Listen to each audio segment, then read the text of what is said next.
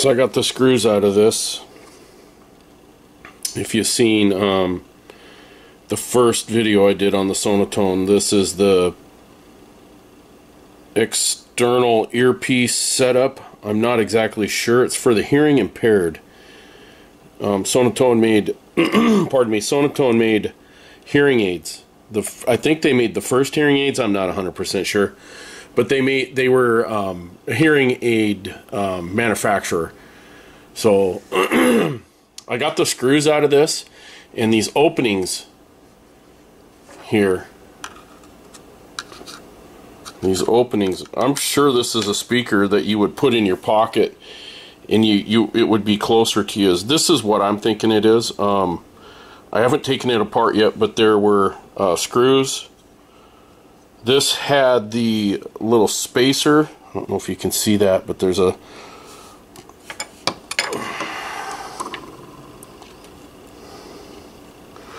little dinky spacer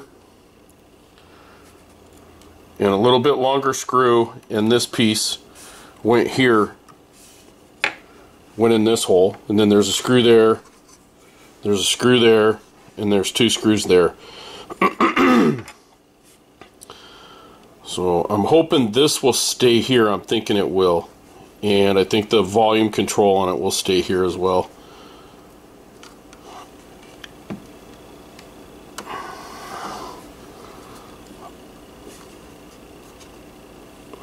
Come on. I know you're going to come apart here. I already got a little gaposis. A little gappy. Gaptacular.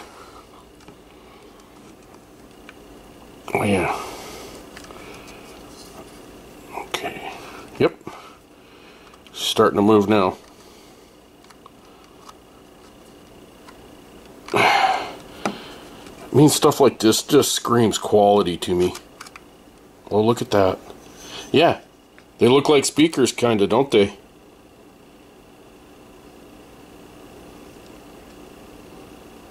Oh, look at the dirt and dust in it.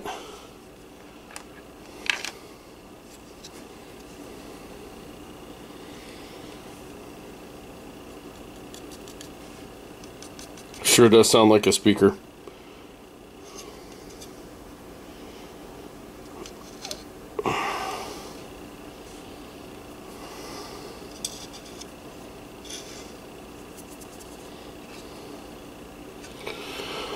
So I doubt there's anything in there, condenser wise. I don't think there's anything we need to really worry about. Maybe just clean this up. So it doesn't make sense to have speakers and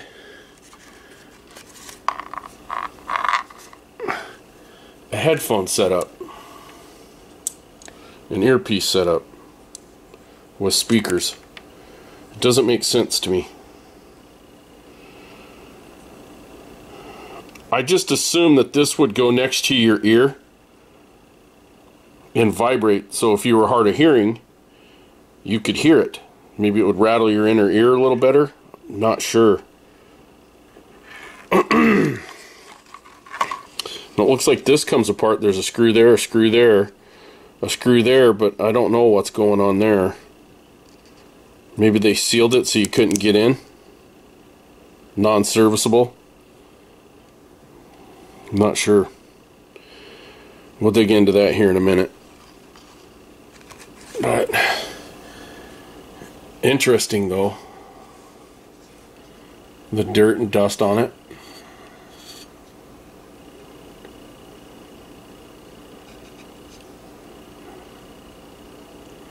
I don't know if we dare take those screws out.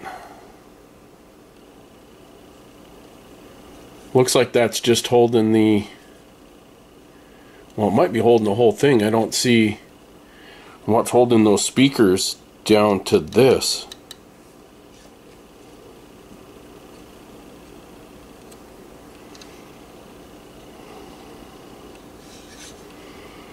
There's got to be an electrical connection to them.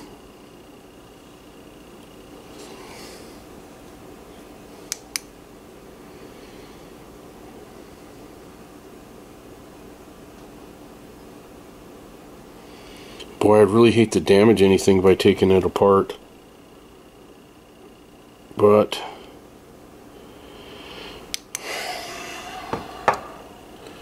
it's a piece of history that I can't find any information on.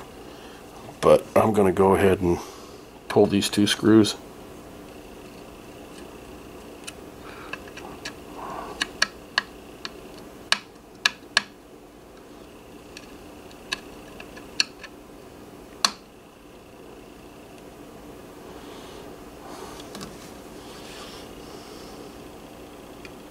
I don't like that. Does this one fit better?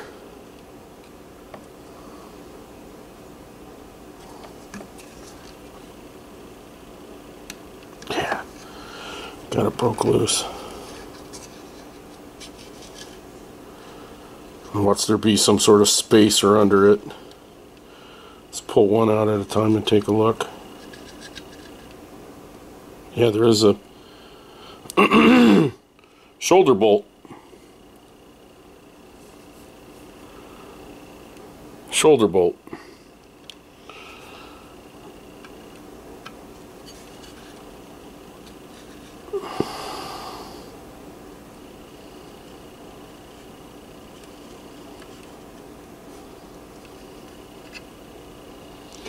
Another one. Another shoulder bolt. Maybe see it better behind the whiteness of that cloth. It's kind of like a shoulder bolt.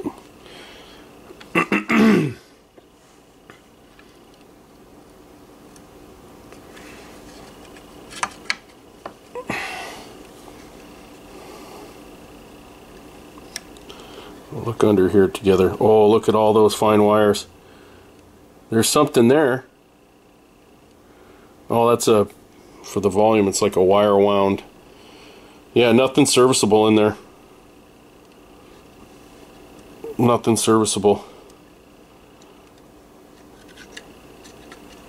Don't want to screw those wires up.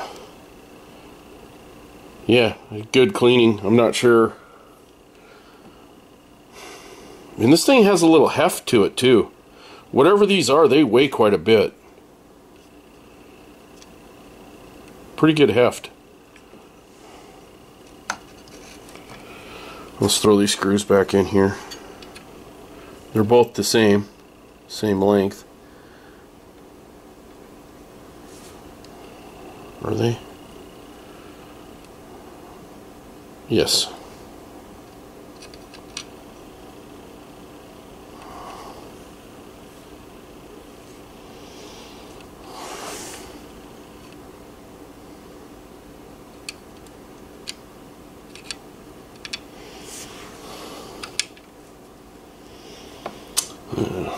I like my snap-on pocket screwdriver. Never leave home without it. Looks like it started.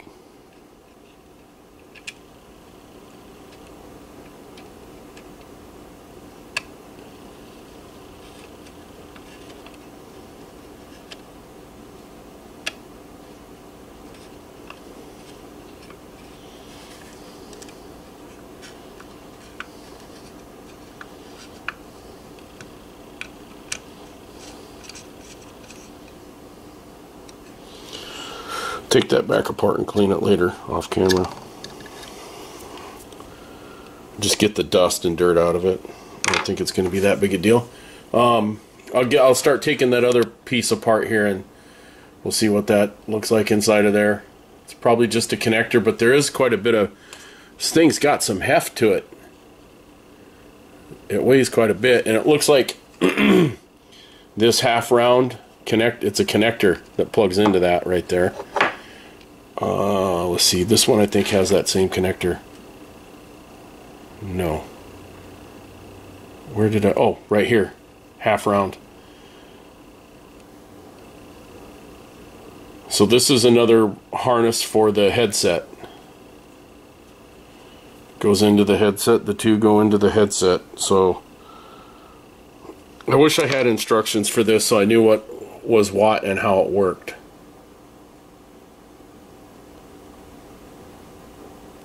I don't want to screw it up by, you know, plugging it into the radio and not knowing. But I did look at the voltage coming out of it, and if you keep the volume down, it stays below, you know, on the the vacuum tube voltmeter. I had it on the 1.5 volt scale, and it never went over 1.5 volts. So I'm doubting, like, there's not a lot of amps behind it either that feed those speakers. So looks like the same signal that would feed the speakers feeds this and the headset. So I'll start getting that apart here, and we'll come back in a minute. Well, I got that other piece apart, and boy, there's a lot in there.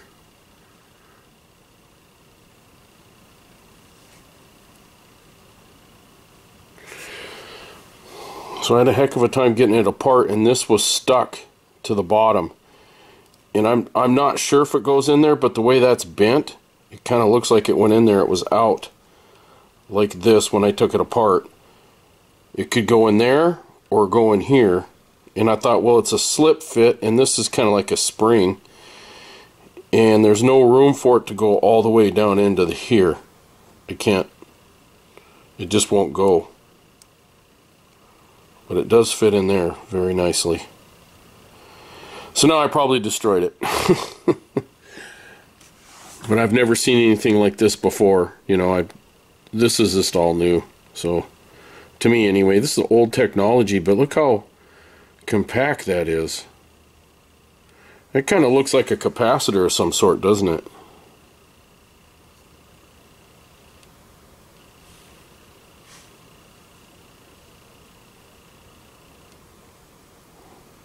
It's pretty interesting. And it has like a liner, insulating liner of some sort. Not sure what that is. But it goes in here this way.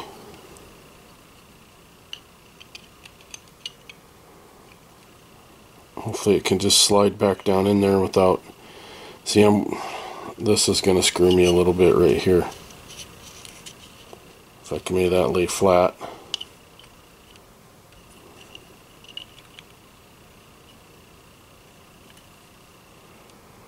You don't want to...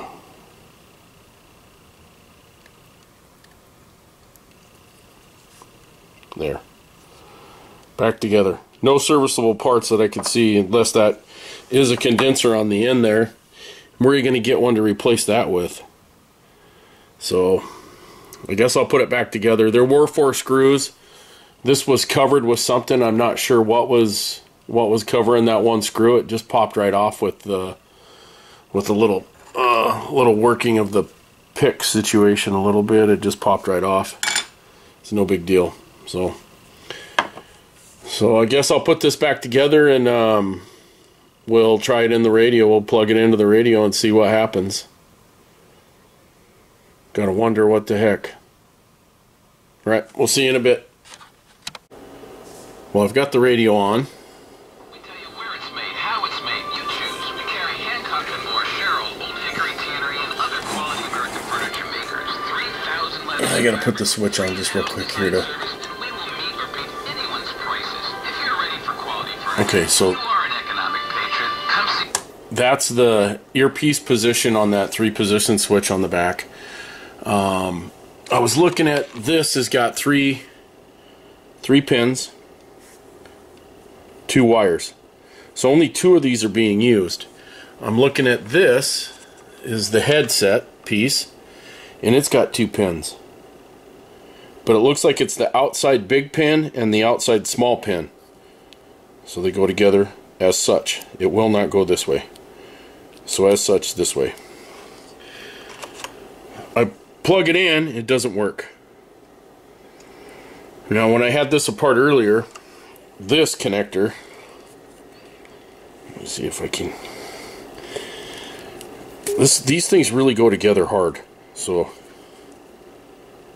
there we go. Just a little bit of room is all it takes.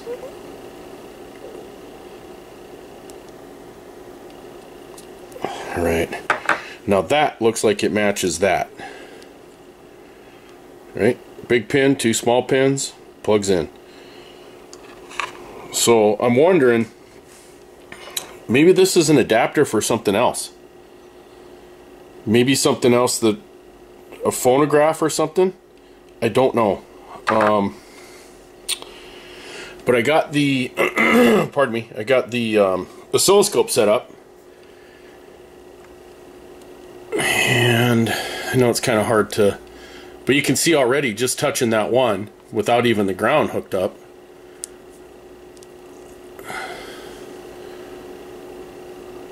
That definitely looks like audio coming across there.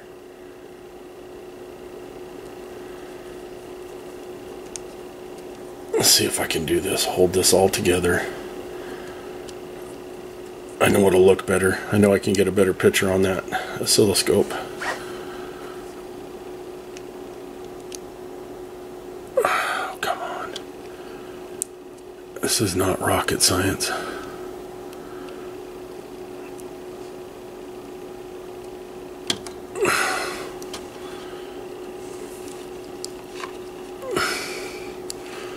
I just want to be able to hold these both on here at the same time. Come on, why can't I do this?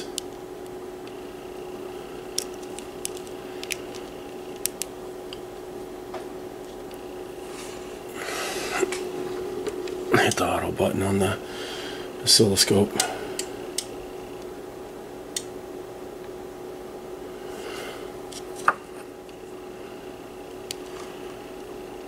So now that looks like audio to me, and I can change it with the volume. Turn the volume up, turn the volume down. Looks like there's some dirtiness on there. Could have a bad capacitor in that circuit. I need to look. Maybe there's a capacitor in there I'm not seeing. But if we go here, there's a little bit of tiny signal on there. But nothing, really nothing there and there. But here and here, definitely.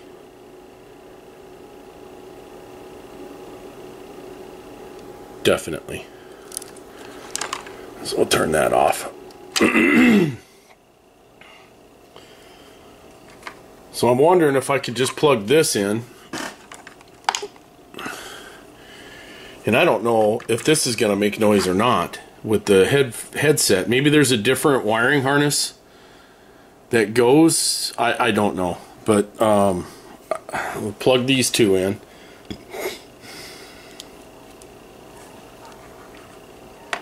I don't know if you can hear that.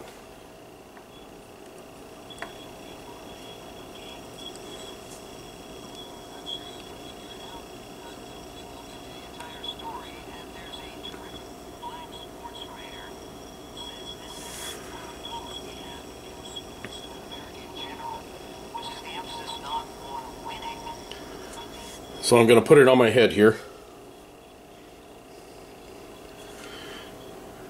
I can it definitely is I can hear the radio.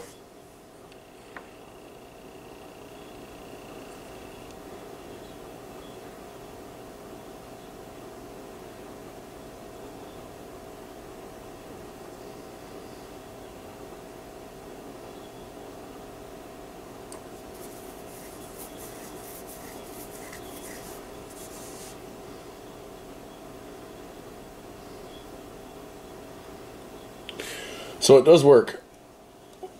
It's not super loud, but that could be that 75 tube has got a weak output. I know that. I'll go ahead and disconnect this. So I'm not sure what this is for. Not sure. I did spend a little time and polish this up some. I mean, I just kind of put, quick coat of, cleaned it and then put a quick coat of. No matter what I do, I can't get that thing tight anymore. I can't get this thing to make any noise. Yeah, I'm not sure. But The earpiece does work. It's not real super loud, so we'll see when we get that 75 tube, and I'll investigate the circuit a little bit further in here for this. But it looks to me as though it's just coming off of the audio transformer. So when you flip the switch, you're either on the speaker or you're on the earpiece. So, all right, there it is.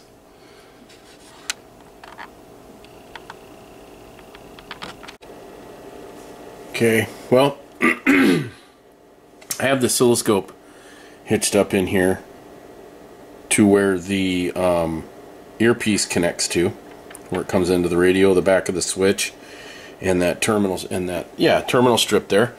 You can see the noise. You can see a little bit of that noise in there still. Kind of those big wild spikes. It doesn't really lay down. Maybe if I turn the volume down. Yeah, you can see it, the big spikes there with the volume turned down all the way. So if I let's widen this back out. So if I switch these two, put the grounding lead over here, and connect that, it goes away. Nice and clean signal. And when I've got the earpiece on, I don't hear any noise in there that I don't hear out of the speaker. Just the normal background crap, you know, that I got going on here in the workshop area. So on the workbench, so I don't think there's a problem with the there is a capacitor here, an old school capacitor. Not sure what type it is. It's got the it's got the dots on it, the colored dots, but if I move this wire to the other side, it doesn't change it. It's the same thing.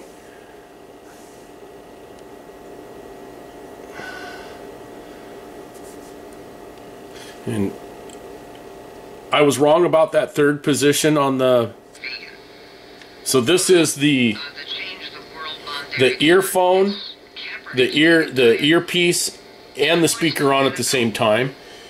And this is the earpiece off and speaker only. Is that supposed to be a statement of racial harmony or something? Earpiece and speaker both. Earpiece only.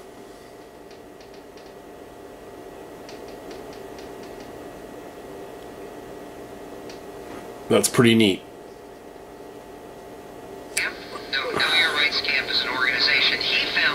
And when you play it in this position with the speaker and the earphone, you can really hear it a lot better. At least I can. And I'm not hard of hearing, but it just seems to be a little more robust. But it could be because you've got sound coming in both ears. I don't know. But I'm pretty satisfied with the function of it. I mean, it's old. 1938, 37. I'm surprised it even worked. I'm not sure how to make this speaker work. I'm not sure how to make that work. There are 3 wires going into this. There are 3 wires going into that.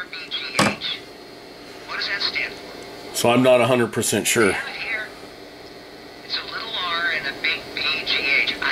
I don't know, maybe if you unplug the headphone, I'm not sure how you get power, because I'm assuming that third wire powers the speakers in here.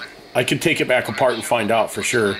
I could ohm it out, figure out, so we know which 2 pins on the connector, on this connector. So maybe this is for, maybe that little speaker setup that I think is a speaker is for this to plug into to something else. I'm not sure. I